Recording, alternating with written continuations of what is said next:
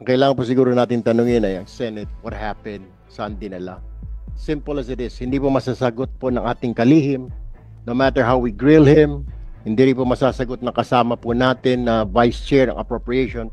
It happened during sa BICAM, and after BICAM, that's where it got lost.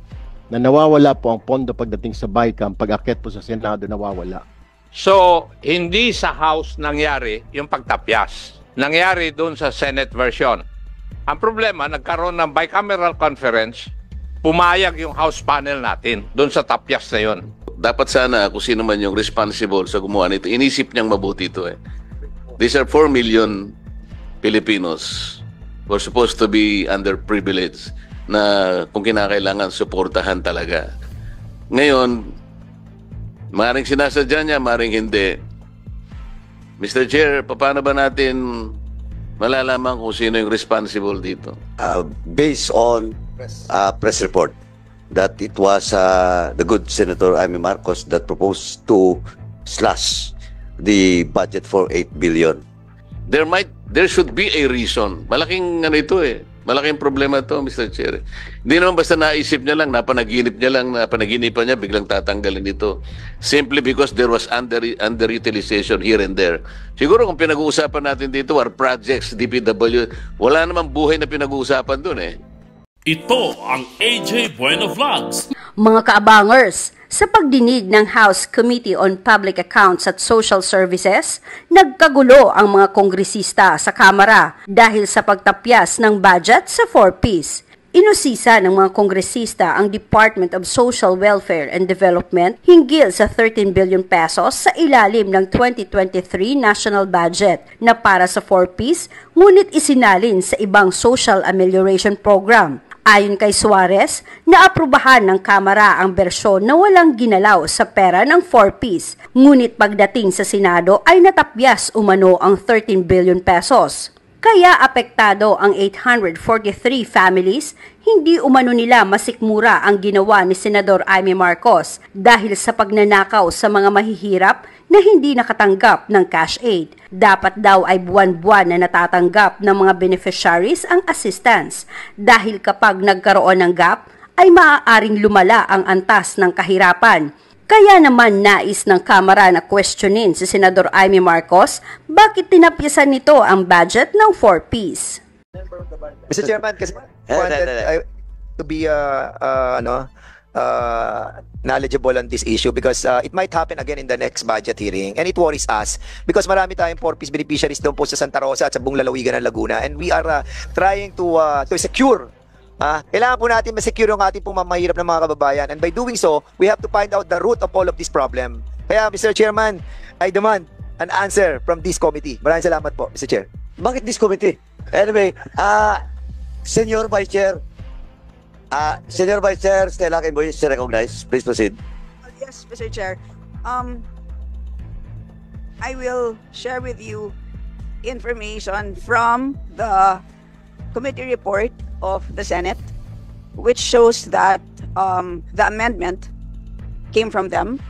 So the reduction of 6.5 billion was proposed by the Senate. What? That's for Chairman Dan Fernandez. Please behave well. Please wait to be recognized before you speak. Senior Vice Chair, that is for the 2024 budget. That's 6.5. Yes. No, dalawa kasi yan, yung 2023. What happens in 2023? Which is 9 billion. Well, in fact, 13 billion ngayon eh. Diba? 13 billion. Diba? Pero, of course, ang deficit yan. What I have with me are the 2024 documents. How about the 2023, the 13 billion? Please proceed. Sige po. Yes, 2024 muna tayo. Please proceed. I can read the 2023, but what I just cited was the 2024. So that's on record that it was the Senate. It was the Senate. So the 6.4, Mr. Chair? Ay, sorry, Mr. Chair. Sorry po. Dandahan. Ako muna.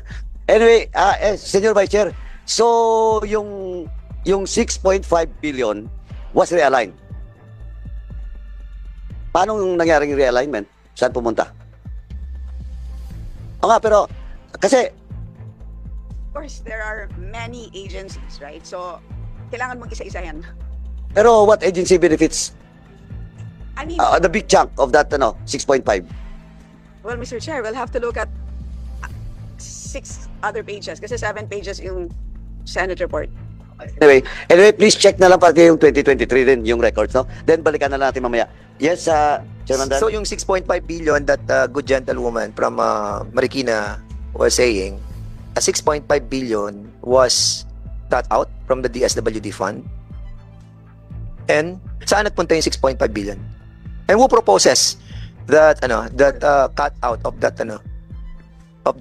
budget cutting from the DSWD department? Well, hindi naka-indicate which particular member.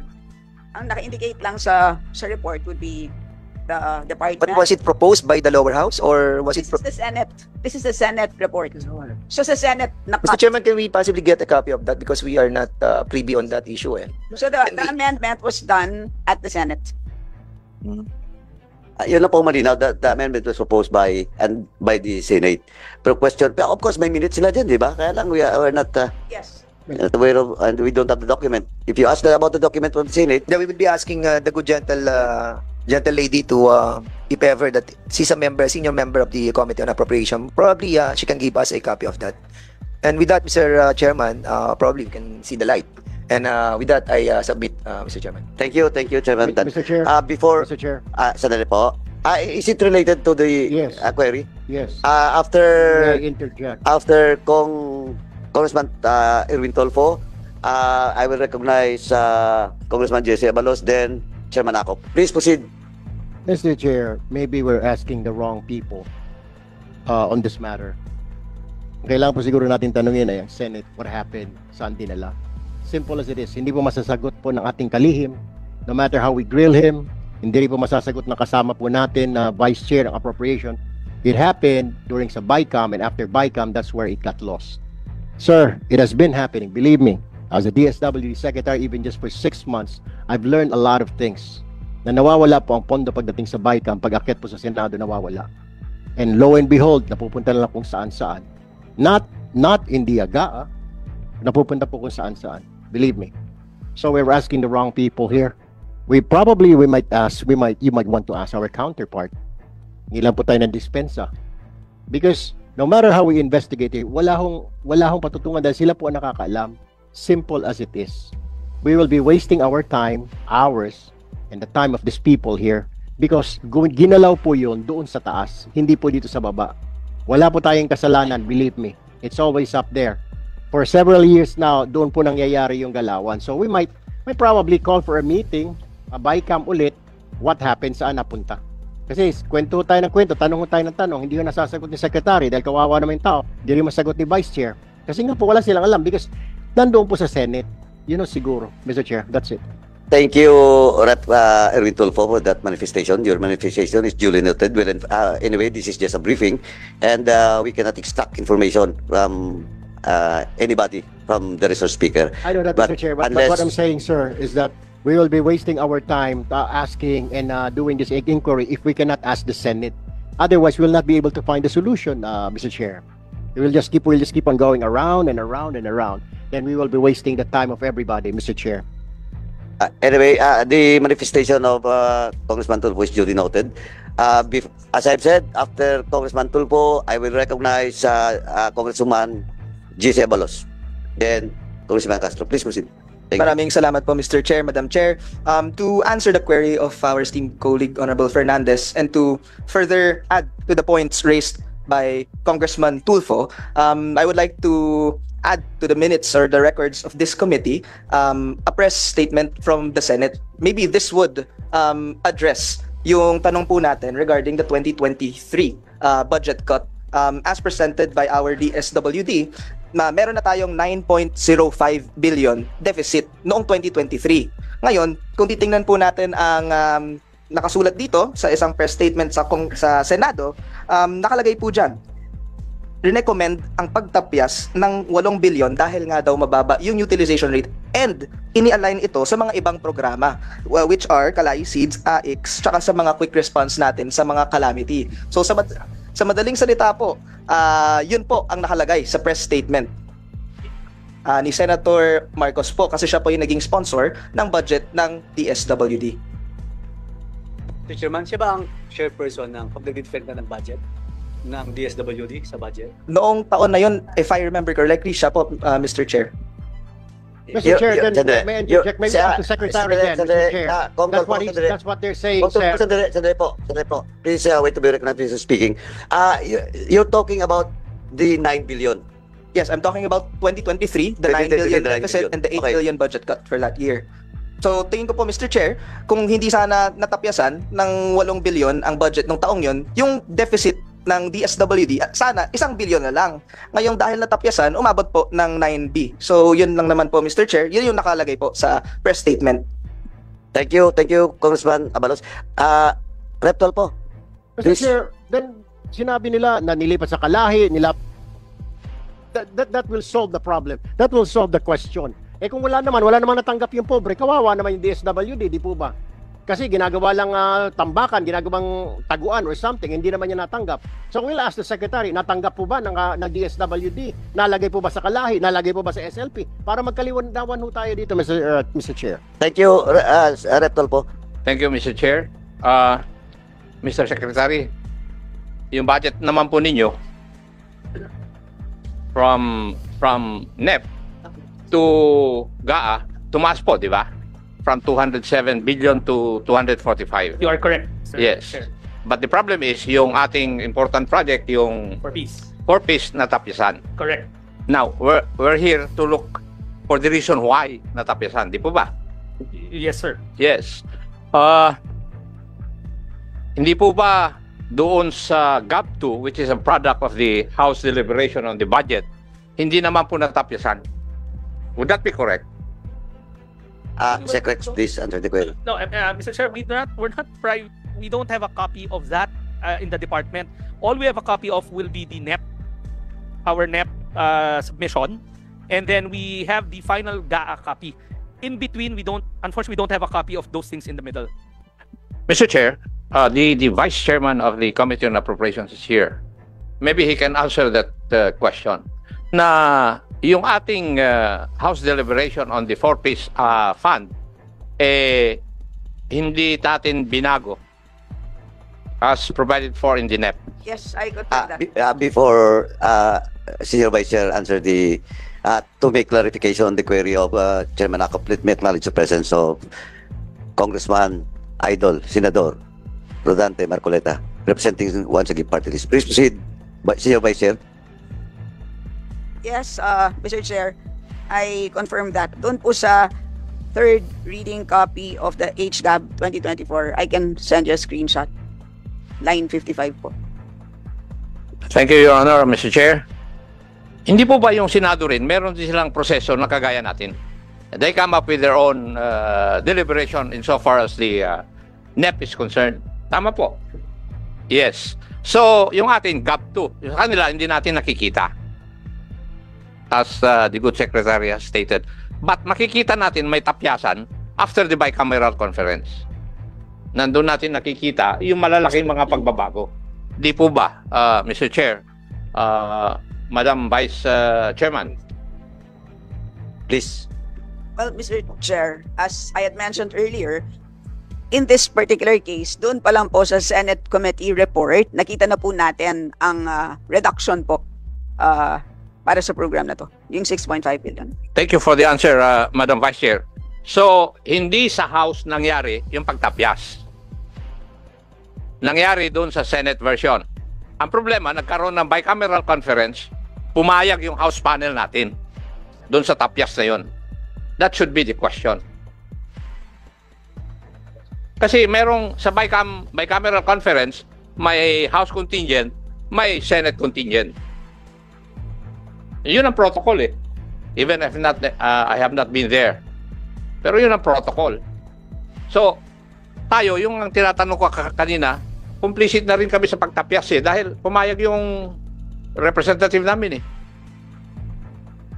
Please proceed. Mr. Secretary, tumaba po kayo. Blow carb. Figures of the job don't get to run anymore, Mr. Chair. Before you proceed, with the indulgence of Congressman Marcoleta, let me remind the members of this committee present here that we have to be in the plenary before the votation for the RBH. Yun daw talaga dapat physically present tayo. Hindi ko alam. Tumembre lang yung COMSEC, so magpapa-tembre lang sila. Kung kailangan natin muna temporarily mag-adjourn, then siguro mag-resume tayo even during the break, if the leadership will allow us. So please proceed. Salamat, Mr. Chair. Mr. Chair, I'll start from the issue of the slashing of the budget. Magkano po yung nawala talaga, Mr. Chair, sa budget niyo? Mr. Chair, in the table number, which year, Mr. Chair? 2023-2024. Yes. 2023, 13 billion. 2024, 6.5 billion. And would you have an idea as to why this is slashing of your budget? Mr. Chair, ang assumption ko, if you look at that earlier trend kasi, the department really had underutilized amounts nung 2020, 2021, 2022. And kung titignan nyo yung corresponding slash, parang magkatugma halos yung hindi namin ginamit at yung tinatanggal. I can only assume. Maybe your assumption, Mr. Secretary, is correct because it jive with the numbers. Comes close. But even if that is correct, and considering that your budget tries to address particularly the PPP beneficiary, the poor piece beneficiaries, did you bother to inquire as to why these slash were made in the first place? We wrote a reiteration na wag i-slash and justified why it should not be so for both houses. And what answer did you get? We did not get any. Unfortunately, we did not get any, but we weren't expecting rin kasi it was more of asking. And also, did you ask who was responsible in this slashing your budget? Mr. Chair, we wrote that letter prior to the release of the GAA kasi we were lobbying in both houses na wag mabawasan. Because the last time we checked, I think the House of Representatives has nothing to do with this. And after the BICAM, some miracles were performed. Mr. Chair, that is what it seems from this earlier part of this briefing. I'm not a usual participant in a BICAM. I believe I participated in one BICAM only. And I got frustrated. It's boring. Pag nandun ka, hindi mo alam kung ano nangyayari, Mr. Secretary. Andiyan ang contingent ng Senate, andiyan ang contingent ng House, but there are only two people talking together, isolated from the rest of us. So, ang gusto ko lang itanong sa inyo, kung sino man yung responsible ng pagkakatanggal ng budget ninyo, alam naman nila na merong target people, beneficiaries, more particularly yung poor piece. Did they underestimate your judgment or your capacity to put some numbers to address the needs of the poor piece beneficiaries? Mr. Chair, I think I can only assume again that at the time of the hearing, even in both hearings, mababa talaga yung utilization namin. Nasa 30%, 17%, because we were cleaning the list. But we kept on repeating, and the minutes will bear me out on all the budget hearings, that I kept on assuring our policymakers na ma-reach namin yung full disbursement because talagang we had a dedicated team doing the listing, the clearing. So we were very confident. I believe you, Mr. Secretary. As a matter of fact, when you were appointed the Secretary of DSWD, I thought that was the best decision the President ever made. Thank you. Ngayon, ang tanong, ikaw na yung nandun eh. Okay, palagay mong wala na tayong sisisihin kung ano man yung mga nakaraan, di ba? Merong siguro, hindi naman sinasadya yun, talagang gano'n. Nagka-problema yung iba. So, nagkaroon ng underutilization. But will you utilize that particular issue only para tanggalin mo yung budget, especially now na merong itinalagang secretary who is serious enough to do his job and to address the problems as he see fit? Mr. Chair, I have to give credit where credit is due, and not because Congressman Tulfo is here. He started the cleaning of the list. Yes, I know that also. During his time, there was an honest-to-goodness effort to clean the list. And they should have, we were hoping that the policymakers saw that effort sineryoso talaga yung paglilinis ng listahan. And considering that there was already a serious effort going to this direction, like for example, Secretary, now Congressman Tulfo, did his best also until you succeeded him. Bakit naman dahil lang sa perceived low utilization ng budget ay inislash yung ganito kalaking pera? Kaya ako tinatanong, are they questioning the integrity of the numbers? Kasi buhay itong mga ito. Palagay na natin talaga merong underutilization. But are they supposed to correct a mistake by another mistake, Mr. Secretary? Well, sana hindi ho. Because like we said, we gave the assurance and during budget season, babalik ko ulit ako dito eh. At matatanong ako ulit na bakit yung pinangako mo hindi pa rin nangyari. Kaya pinanindigan talaga namin na ituloy yung paglilinis at seryosohin yung paglilinis. We were probably hoping that they gave us the chance to show full utilization. Total, at the end of the day, babalik kami sa Kongreso to ask for money.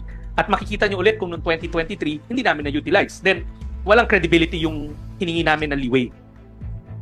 400 or 800,000 households, equivalent to something million 4-piece beneficiaries. Yung 4-piece PPP, Pantawid Pamilyang Pilipino program, talagang tawid lang eh. So, with this, talagang itatawid mo lang eh. You are not even sure how far you were able to tawid him. Baka nandun pa rin siya ng EDS, di pa siya nakakalayo eh. Pagkatapos, biglang tinanggal itong 8 or 9 billion pesos. What is the quality of the tawid system now? Are you not bothered that some of those people na naitawid mo na, baka sakasakaling isa-isa nang bumabalik doon sa pinanggalingan nila? Mr. Chairman, I'm very bothered by that. We are very, very bothered by that. And that's why we, for the record, and I guess it's subject to another hearing, and that's why we welcome the Near Poor program, the ACA program. Kasi that's really meant as a crutch for the near poor. I'd like to think na pag non-poor ka dito, hindi ka naman sobrang yaman, nandun ka lang, barely making it in that poverty threshold. And one shock, baka bumalik ka ulit sa ilalim. So, that's a separate topic altogether, but bothered, definitely very bothered. Yun nga, Mr. Chair, Mr. Secretary, ganun kabuway yung foundation ng program na to eh. Konting galaw mo lang to, baka bumagsak siya uli. So, dapat sana kung sino man yung responsible sa gumawa nito, inisip niyang mabuti ito eh. These are 4 million Filipinos who are supposed to be underprivileged na kung kinakailangan suportahan talaga. Ngayon, maring sinasadya niya, maring hindi. Mr. Chair, paano ba natin malalaman kung sino yung responsible dito? Anyway, that query was directed a while ago to Sec Rex Gatchalian, but of course he cannot answer it because he's not part of the BICAM. But of course, Congressman Abalos manifested based on press report that it was the good Senator Imee Marcos that proposed to slash the budget for 8 billion, and it is on record now in this committee through the manifestation made by Congressman Abalos. No, but in fairness to Senator Imee Marcos, Mr. Chair, we cannot make any judgment based on press reports. No? Siguro ang pwede natin gawin, let's make an official inquiry. Paano nangyari yan? Because the good secretary might know that my party list is SAGIP. SAGIP is social amelioration and genuine intervention on poverty, because the sector of this representation is the urban poor. Malaki ang stake ko naman dito sapagkat sector ito eh na aking ginagalawan dito. For the longest time I've been representing this. Bakit naman naggaganon? There should be a reason. Malaking ito eh. Malaking problema to, Mr. Chair. Hindi naman basta naisip niya lang, napanaginipan niya, biglang tatanggalin dito. Simply because there was underutilization here and there. Siguro kung pinag-uusapan natin dito are projects, DPW, wala namang buhay na pinag-uusapan doon eh. Unless hospital ang pinag-uusapan sa ibang. Pero ito kasi, pangsalag eh, sa mga taong, itatawid mo lang yan. Dapat palakasin mo talaga yung kumbaga sa dapat may mga riprap ka dito para hindi sila bumagsak. Tapos inalisan mo kaagad ng ganito karami. This is a very serious issue, Mr. Chair. Sana we should have a formal inquiry. Sino yung responsible from here?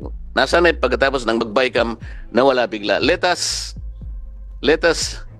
do everything possible, not only probably to identify who is or are responsible. Ang vlog na ito ay bukas sa anumang opinyon, pahayag o mensahe.